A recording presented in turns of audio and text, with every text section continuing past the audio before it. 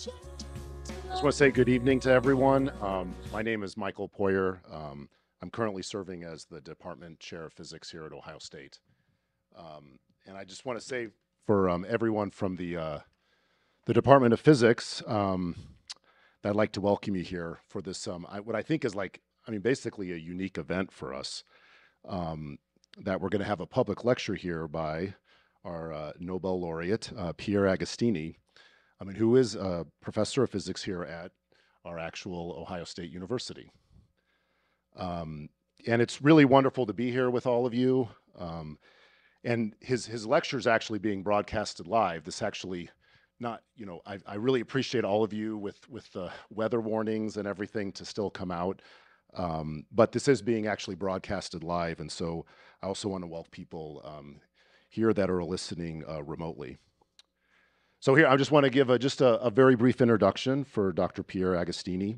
He earned his PhD from the University Aix-Marseille in France in 1967. He then moved to the Commissariat de l'Énergie Atomique. Did I say that right, Pierre? Is that okay? That's actually the CIA or the CEA. It's the basically the French Atomic Energy Commission. And they have actually multiple basically campuses throughout France, and one is in Paris-Saclay campus. And that's actually where he spent a significant amount of his time from actually 1968 to about 2002, and did really his seminal work that ultimately led to the Nobel Prize, for him winning the Nobel Prize. I believe actually in 2002, he was basically, he had to sort of take a mandated type retirement. This is a French sort of thing. And so he spent a couple of years as a visiting professor at a few different universities, including Laval University. And then amazingly, we were able to recruit Pierre, actually with basically Lou DeMaro's leadership here, to Ohio State, where he became a professor of physics. He's been the recipient of a number of honors, including the Humboldt Senior Fellowship. He became a fellow of the American Optical Society and received the William F. Meggers Prize from the American Optical Society. And then, of course, right, in addition, Dr. Agostini was awarded the 2023 Nobel Prize in Physics with Anne Louier and Ferenc Krauss. And the precise sentence they say is, it's for the experimental methods that generated attosecond, and that's 1/1000th of a second pulses of light for studying electron dynamics and matter. Another thing I just want to highlight is Dr. Agostini is a very strong advocate for training of young scientists. In fact, we had probably one of the, I think, the highlights here while Pierre here is at Ohio State, where he actually met with like 300 undergrads. There was a really amazing event that was put on by the Institute for Optical Sciences. And I really say that he's really a true inspiration for future generations of scientists. And so tonight, we are honored to listen to Dr. Agostini's presentation on the topic of Attos to Zeptos. So please join me in welcoming Dr. Pierre Agostini.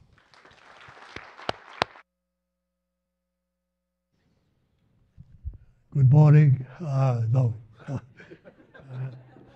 a bit jet-lagged or something. Thank you for being here. The title of my talk, at least the first part of this title, is From Atto ... And we'll see why the ... later. All right. So during the past 50 years or so, we had access to shorter and shorter pulses of light. And I could talk about microsecond or picosecond or femtosecond, but don't worry, I will talk only about attosecond, at least in this part of the talk. The story I want to tell you tonight starts in the mid-80s in Saclay. And Anne was a young PhD, and she had had a PhD a few years before on multiphoton ionization, multiple ionization. And there was an old suspicion in multiphoton that maybe excited states of the atom are playing a role. And so she sets up an experiment to check if she could detect such excited states. And she was expecting to see some fluorescence or some line from the atoms that are excited by the laser. But what she saw was something really unexpected, and it was a surprise. And for a while, maybe for a few years, we were talking about that at lunch. or, and the thing was that the spectrum that she saw immediately, almost immediately, was something which is shown here. And if we understand completely the low part of the spectrum, the one in yellow, in the yellow box there, that's right in the multiphoton idea. That's from one order of multiphoton to the next. The signal should drop by several orders of magnitude. And for that reason, the part in the red box, it was completely new and completely not understood at that time. The thing was that for quite a large number of orders, the signal was not decreasing at all, or basically not decreasing, right? So that was completely against any multi-photon or any perturbation theory. It was that was one of the two results that she had, that the spectrum was a constant in the red box and then drop off at some energy. So we did not understand anything about that. And it took a number of years from, let's say, from 1987 to 93 to understand really that part of the spectrum and also the cutoff. So this idea of Ken Kullander and Ken Schaeffer on one hand, Paul Korkup on the other hand, was that, okay, you can describe what happened to the electron after he got into the continuum by imagining that's a classical particle. And this classical particle is taken by the field, accelerated, and eventually it can return to the same position, to the position where the nucleus is. And there it can do a number of things. It can convert its kinetic energy into photons, and that's the high harmonics spectrum. Or eventually take out or extract another electron, and that's something that we'll see in a moment. All right, and the first victory of this theory was that he had a very simple and immediate explanation for the cutoff. And that's the kinetic energy, the classical kinetic energy of the electron is converted into the highest possible frequency in the harmonic generation. All right, so that was a big success of this recollision or sub-cycle physics.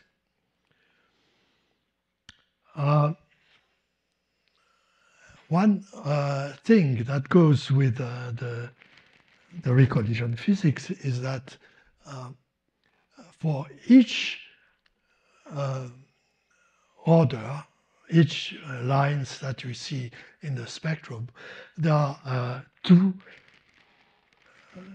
trajectories, electron trajectories, which depend on when the electron starts and when it returns. And the so-called long and short trajectory, because of the time is long or short, and have different properties. And this is something that was completely understood from the beginning. All right. So Hahn calls it another type of light, and it's true that if you look at the spectrum, we don't know anything else than this kind of source with a spectrum of that type. We know the black body radiation, for instance, with a continuum spectrum, or we know lasers with a very monochromatic spectrum, but that was completely different. First, it was going into the X-ray or the soft X-ray regime, and all those lines separated by the same amount was something that was completely different. And okay, if you look at the spectrum, you could ask yourself by just looking in the time domain by Fourier transform, would that be a source of attosecond pulses? And those two guys in 92 says yes. Of course, they had to assume that the phase of the harmonics agree, and that, Farkas and Todd published this sort of a little bit obscure paper, but that we knew about, that each pulse in the time domain is equal to, is proportional to the inverse of the number of harmonics that you can couple.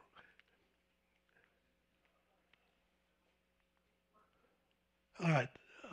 The problem was before Rabbit, we didn't know the phase at all. And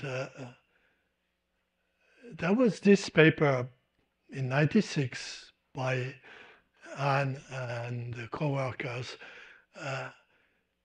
and the paper was showing a calculation according to the Levenstein model of the phase, okay?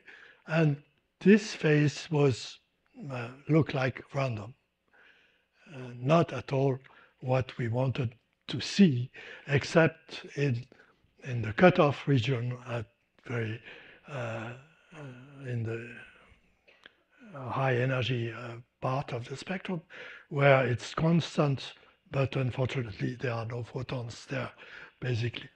So and this calculation was really bad news for attosecond, because if you have n harmonics, let's say 4 in this calculation, in phase, then you get something like attosecond pulses.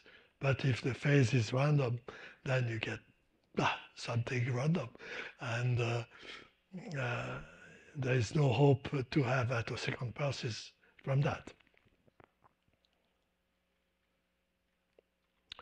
All right, so measuring attosecond pulses.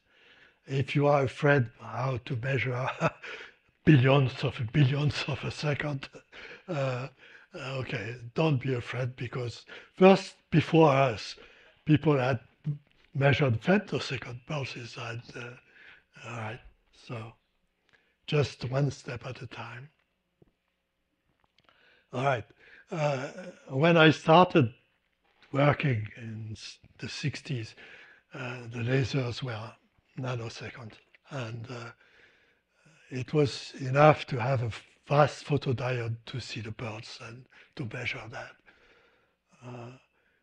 Later on, picosecond laser came, and it was a bit more difficult because picosecond is already faster than the fastest photodiode, and we had to use straight cameras to measure that. And eventually, femtosecond laser came, and for that we needed the frequency resolved optical gating that Trebilo has invented at that time. All right. So,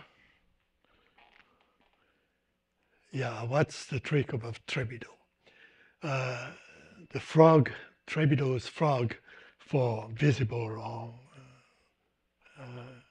infrared femtosecond pulses is here. And the important thing is that first the measurement is done in the spectral domain. All right, forget about the time domain, so forget about the femtosecond itself and look in the spectral domain. And then you have to have some nonlinear device there somewhere. So in the first Trebilo's frog, that was a second harmonic generation crystal. And that's very easy and very natural to use in the visible or infrared. But there's no such thing for the XUV or for the X-ray, the soft X-ray, that the harmonics are done. So, all right, so the nonlinear device that we use instead of a nonlinear crystal that did not exist was a process that was discovered in the 79 in Saclay, and it's the fact that a photoelectron can absorb a little bit more photon than necessary to be ionized. So in this case, for instance, the photoelectron can be produced by absorbing one omega X photon and plus a laser photon. So the kinetic energy of the electron is then h bar omega X minus IP, but plus or minus h bar omega. So the question is, of course, we didn't know about anything about attosecond when we discovered that in Saclay. And that was in 1979, and even when before picosecond laser. So, well, we didn't think about attosecond at all.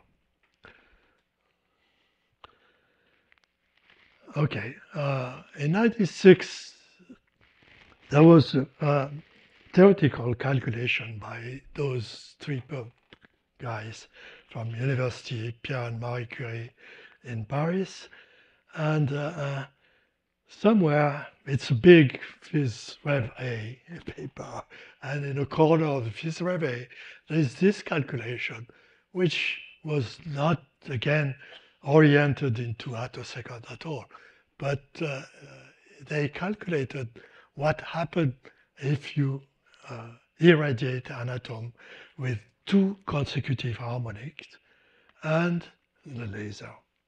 So because of the difference in energy between the two harmonics, which are only odd harmonics, and the laser, which fits exactly the difference. Then there was a sideband that is an extra peak that appears in the spectrum, and this sideband, because of the quantum mechanics property, is subject to quantum interference. And that means that if we scan the delay between the laser and the harmonics, then we see an oscillation. We should see an oscillation with a phase, and this phase is directly including the phase we are looking for, the phase of the harmonics, or the phase difference between two consecutive harmonics, plus a small correction that is here is called delta phi atomic. All right, so we have to know is delta phi atomic one way or the other by calculation or something, and then subtract it from the total phase to get the harmonic phase that we are looking for. All right. Okay, so this is the setup that we use. I don't want to go into too many details, but first of all, we have to have two atomic beams, one to generate the harmonics and one to photoionize. And by the way, those are the two students that did the hard work at the time. And so the setup was imagined mostly by Harm Müller from Amsterdam. And so, what is it? We first start with a Gaussian beam, and then there is a cache in the middle of this Gaussian beam, which transform it into a donut mode. Yeah? And in the center of this cache, there is also a hole that permits a small beam to get through. So the donut mode is used to generate harmonics and is blocked by the pinhole a little bit later. And so hence from the previous idea is that there is a superposition of the small beam with the harmonics, and those are used into the second laser, into the second jet to make the photoionization. And from this simple device, it was very kind of small. We could do the first measurement. All right, so this is a very nice picture movie from my student of the time, Pierre Paul, but unfortunately it doesn't work here. So you have to imagine that. Oops. All right. The sidebands are here, and depending on the delay between the laser and the harmonics, the sideband's amplitude is changing. So it's a very nice movie, but no movie.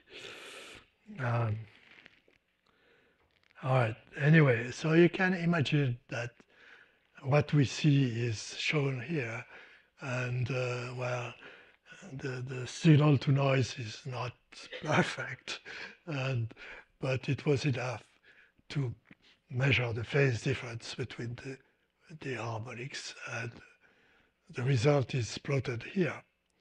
So it looked pretty nice. I mean, they look almost linear, and that's exactly what we wanted. So one of the questions that arose at the time was, then from this measurement, we can reconstruct the time domain because we have the amplitude and the phase. And the result is what is called an attosecond pulse train, where the cars of the train are those short pulses, 250 attosecond in that case, and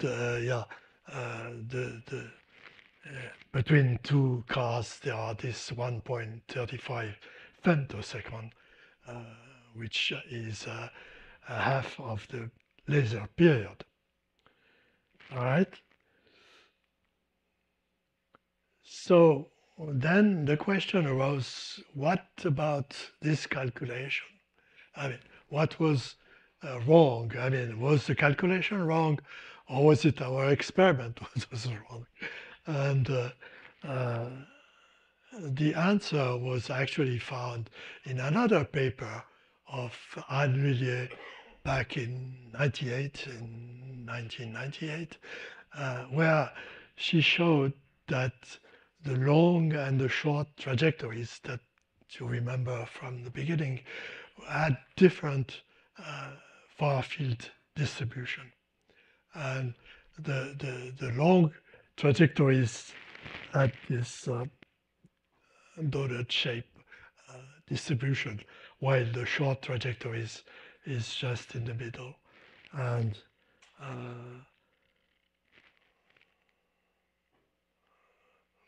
in our case, this pinhole that we had put there to block the dotted mode beam after he had generated the harmonics was actually doing something else.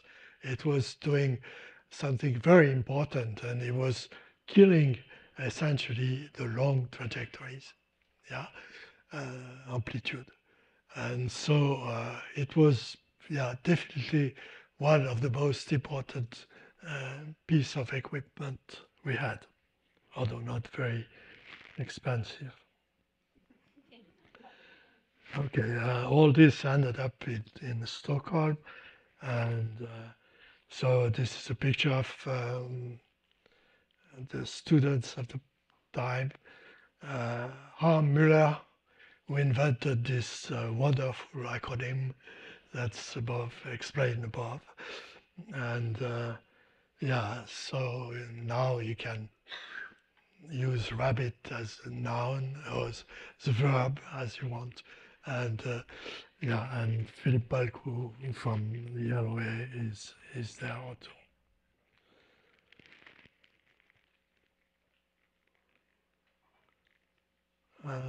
Okay, and then almost immediately came the question, what can we do with the train? I mean, it's nice to have single pearls, and actually some people were working on that, like Ferenc Krauss, for instance. But is there something that you can do with the train? Yes, there is, as long as what you want to measure is in between two cars of the train. Okay, so one such example is the photoionization delay, and I will could talk about that in a second, and then we can explore the recollision physics, because the recollision physics is by definition in between two of those pulses. All right, the photoionization delay, the most important or the most interesting part in it is the Wigner delay. The Wigner delay is explained vaguely here, and if you have one electron that goes by a nucleus somewhere, not far from where he is, then the wave function of the electron undergoes a phase shift, and this phase shift depends on the energy of the electron. And the Wigner delay is by definition the derivative of the phase shift with respect to the frequency, to the energy. So in our case, it's related to the delta phi atomic, or so-called delta phi atomic, and the delay which corresponds to this Wigner delay is delta phi atomic divided by 2 pi, because 2 omega, by 2 omega, because our spectrum is such that there is nothing in between, right? So we cannot take the derivative as a function of omega, but we take this approximate derivative. All right, photoionization, there are tens of publications, including a few from our own group, and I will not go into the details, but you can understand that it's very interesting because, yeah, it brings into play the atomic potential, and for theory is very nice and very interesting to look into such data. Okay, I show here this one because, yeah, first of all, it talks about Zeptos, and I'm afraid to say that it's a little bit misleading. It's not really Zeptos in the sense we are thinking of pulses of Zeptos time, but we'll come back to that in a moment.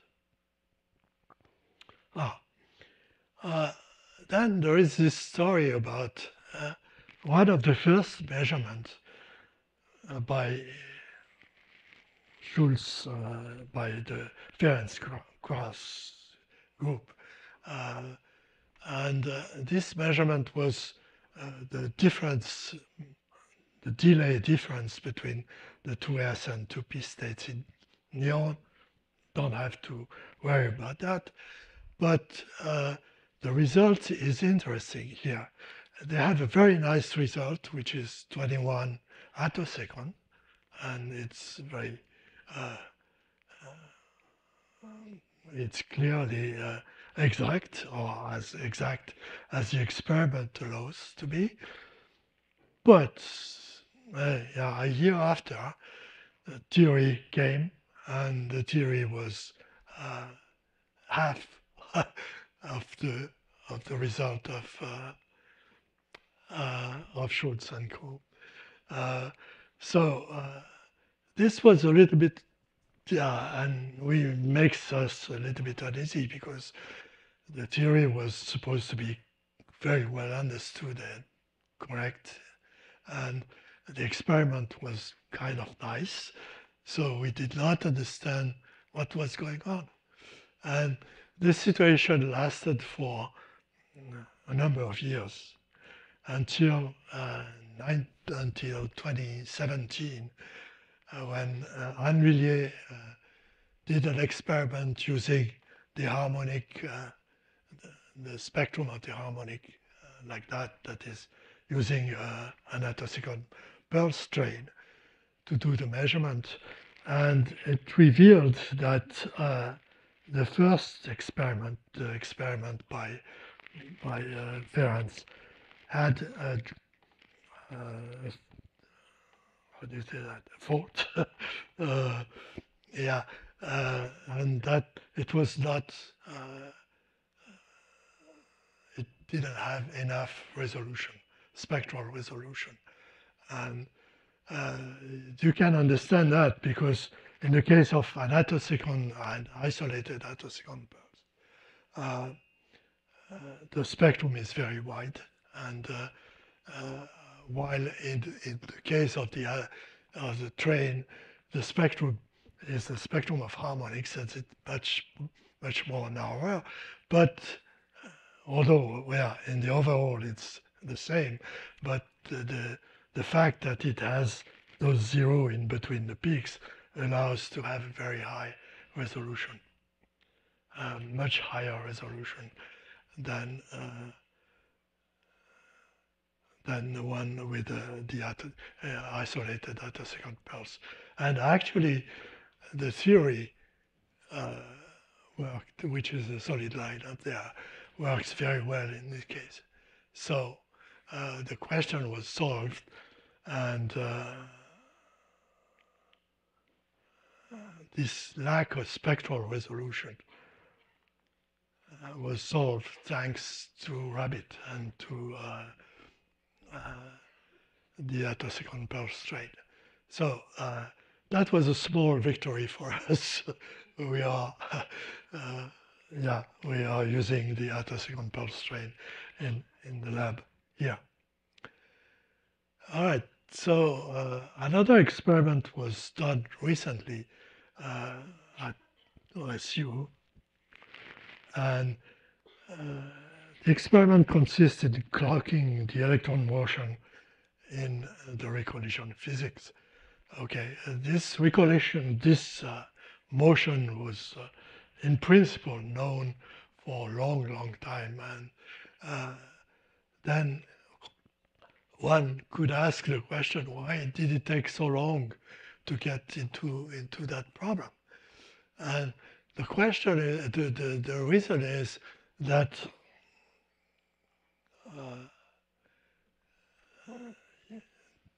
the mid-infrared laser had to be developed and during that time. And the reason why it's interesting, or in this is necessary to use the mid-infrared laser, is that the maximum kinetic energy of the electron when it returns to the nucleus is proportional to the square of the wavelength. And if you have a long wavelength laser, then you can use less intensity and still see enough kinetic energy to extract a second electron. All right, so the experiment is simple. We have to scan the delay. The attosecond pulse train is delay scanned with respect to the laser, and on the other hand, we can detect the doubly charged ion on the other hand. And, so that seems to work perfectly with the theory, and we are happy with that. Okay, so this is still not published, but hopefully it will be published. All right, so I'm afraid my abstract promises something about medical application, and I am a bit uneasy. I was learning about that in Ferenc Krauss' lecture in Stockholm, and I didn't know really what he was talking about, so I wrote him, and he sent me a number of papers, and it's using the fact that if you excite a molecule with a very short pulse, like femtosecond pulse, but a few cycle pulse, then the excited molecules can emit coherently a field that is specific to the sample, to the molecule. And they can detect this field. And in this method called field resolved infrared spectroscopy. And if we can hope with him that with broadband infrared pulse probing of human cells, they can detect cancer, and they have proved over quite a large not specimen sample yeah, uh, that this was probably true, and so that's a big hope for an application of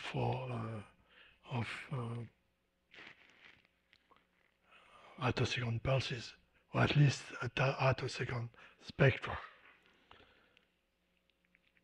All right, for the remaining of this first part, I would like to turn a little bit into the future and ask, will X-ray FER replace the harmonic generation? I mean, we are used to a tabletop kind of experiment setup, and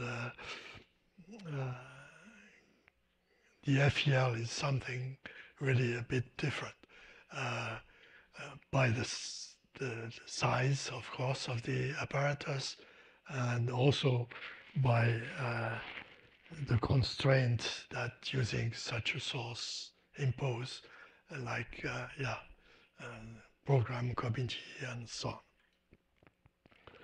But I would think that there are at least two papers in the last 4 years that show that probably the free electron laser are the substitute to the harmonic generation. One is that first the power of the attosecond pulses that are generated by the free electron laser are orders of magnitude larger than we can do with the harmonics. And the harmonics they are very nice, but they cannot do everything. The second thing is that recently, in 2024, there was a paper showing that attosecond attosecond probe was had succeeded in the femtome in the attosecond pulses from the X-ray laser, and that's sort of a dream that we cannot hope to realize any other way. I mean, the harmonics are not strong enough to allow these kind of things. All right. Okay. So dot to Zeptos. This part of the talk is not my responsibility, but it's mostly the responsibility of theorists. Zeptosecond is 1,000 times even shorter than the billionth of a billionth, and so that's 10 to the minus 21 second. And actually, this paper that I mentioned before, the Zeptosecond birth time delay, is using not Zeptosecond pulses like we would like to do, but is measuring the time between for the photons to go from one atom to the next to the other in H2 molecule. And so the 247 zeptosecond there is certainly the smallest slice of time that was ever recorded. Although it's not the kind of measurement we would like to do with pulses that duration, but they did it by a completely different method, and it's an interference method, and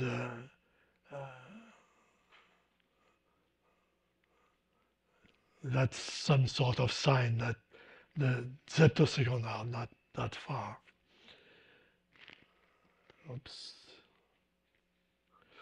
Okay, a little bit more in the kind of thinking that we have is that the recollision physics is here the maximum intensity is well known to be 3.17 UP, and that's proportional to the intensity of the laser. So why not crank up the intensity and instead of looking at harmonic 40 or 50, look at harmonic I don't know, 1,000 times more. The laser exists, but is that enough to crank up the intensity? Well, not quite, because the recollision physics is limited by the magnetic force in the beam. And this magnetic force increases with intensity. So the magnetic force here is drawn in blue, and it takes the electron out of the recollision, really. So if we crank up the intensity, the electron will not return to the nucleus and will not make harmonics or so. So what can we do? Well, the reason why it's like that is because the nucleus is heavy. Yeah, the electron is very light and the nucleus is heavy. And so how can we solve this problem? Make it linear? Okay, this where the theorists come in. They say, oh, it's simple. Take positronium instead of an atom. And instead of, so if you use positronium, there will still be this magnetic force that pushes the system in the direction of the propagation, like in the other case. But this time, both the electron and the positron will have symmetric symmetric trajectories, just because they have the same mass, and just one difference is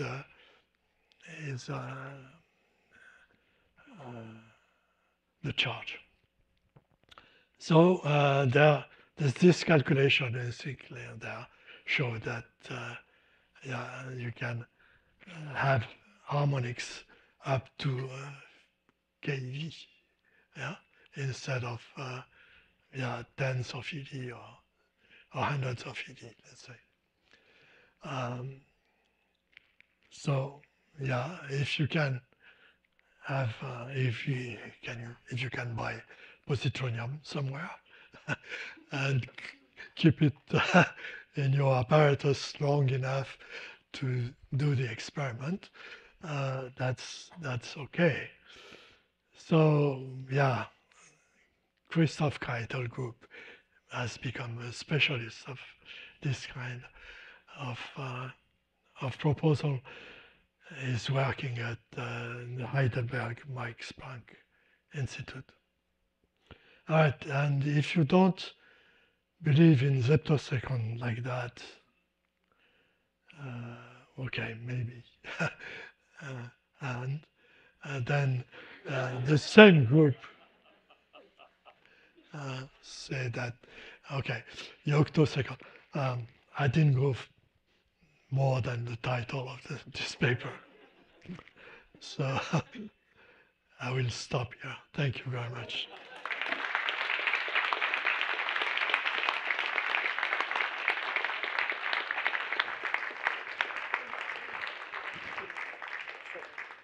Great. Okay, so we'll hold on for just 1 second and then, yeah, so the young person in the front was asking, what you said, what have you been doing since you've won the Nobel Prize? So that's a very generic question, Pierre. What you want to use the microphone too? Or no, you have one. No, no, So I we're have. good. So what's the question? Repeat the question again. What have you been doing since you won the Nobel Prize? Oh, that's since October. I don't know. I've been having dinner with the king. Yeah, that was a big moment, I would say. Any other events? Yeah, what is a couple other big events? Yeah, yeah. The met medal. You met with the president of France, I think. Maybe. Phone call. I don't know. I was a bit emotional. All right. Professor Agostini, thank you for being here tonight. What a treasure for physics students and career physicists and amateurs like myself. But so glad it was free and I could be here. This is great. Thank you. So what I guess the final question is where does this go from here?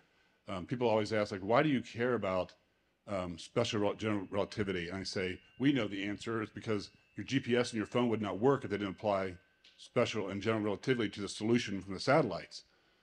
When Kip Thorne and Barry Barish and Rainer Weiss cracked the LIGO 50-year project in 2015, opened up a whole new field of astronomy and physics, multimodal, I believe they call it. So whenever they detect a LIGO, LIGOs are all over the world now. Everyone's doing them. We're going to put one in space soon.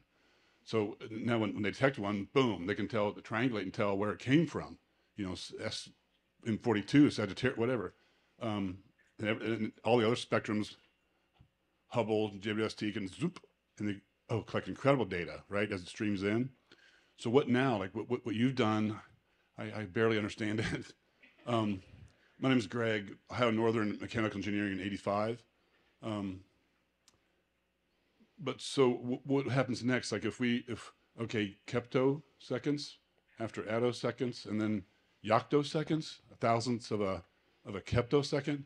What can we do with that? Like, can we see new things? Are going to open new fields of study and like other multimodal? Okay, we hit it with these, and then come out with another wavelength, and I don't know. Is there another Higgs boson God particle waiting to be discovered? Or what do you think? I mean, no one knows, but what could it lead to?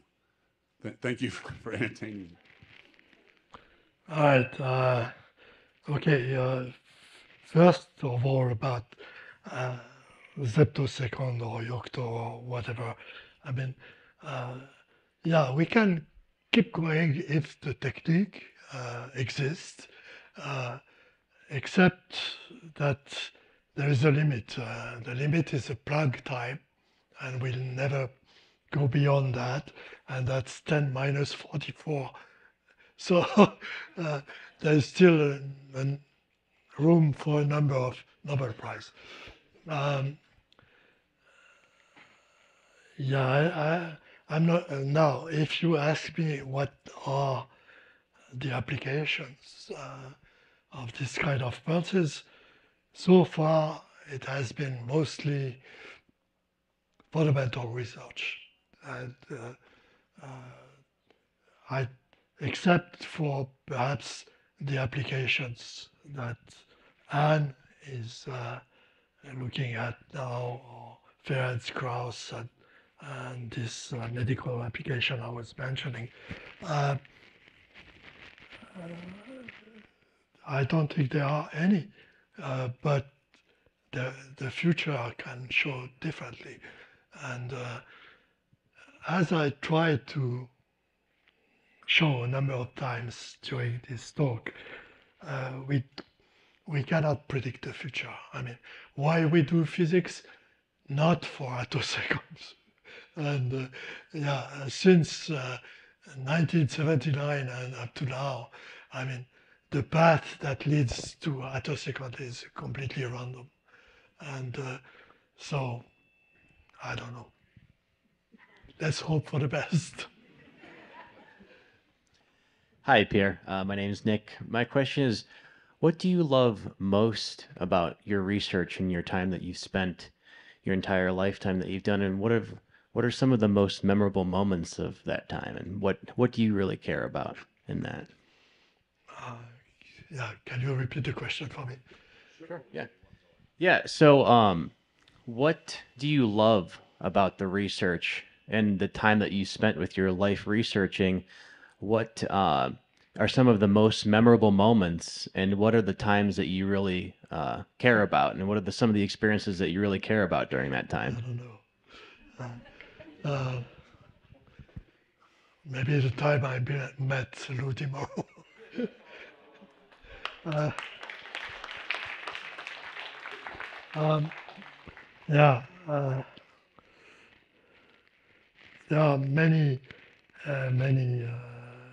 examples of times where we were very happy with what we were seeing in the experiments, but not always because the experiment was right. Sometimes we are very happy and we were wrong to be happy. So yeah, I'm not sure there is a general answer to that. When I talk to, when I tried to bring Arm Müller to Stockholm, because yeah, he was certainly one of the main actors of this rabbit business. And he said, "Oh, yeah, having dinner with the king is what I drink of." All right.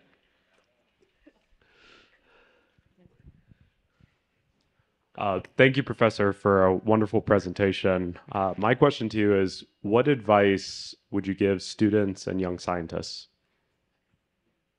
I didn't catch it. What advice would you give a new student or scientist getting into the field? Okay, my motto now is don't worry about applications. I mean, yeah, applications will come in time if you have the experiments and if you have uh, the ideas, the right ideas. So, but just don't worry about that when you do fundamental research. Are there others? There's another one right there. Great. Yeah. You just pass down.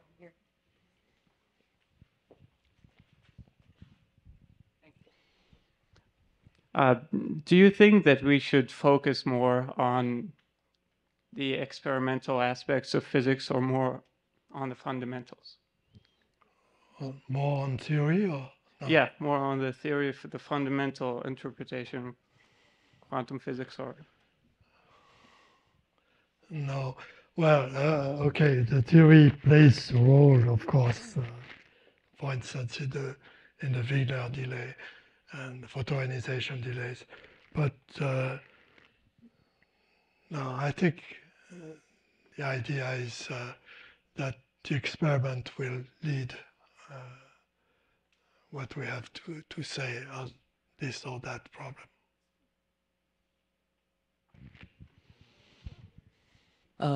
What do you think of theorists getting more and more imaginative with their um ideas and predictions, and from an experimentalist perspective, and how has it changed over time? I'm afraid I didn't catch the question either. The question was, what do you think of theorists, having kind of ideas? Oh. Yeah. For a theorist like Christoph Keitel, uh,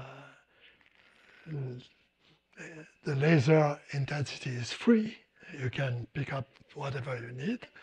Uh, and yeah, it's, so I'm not sure. I, I would not say that this idea of the Zeptos second or Yocto are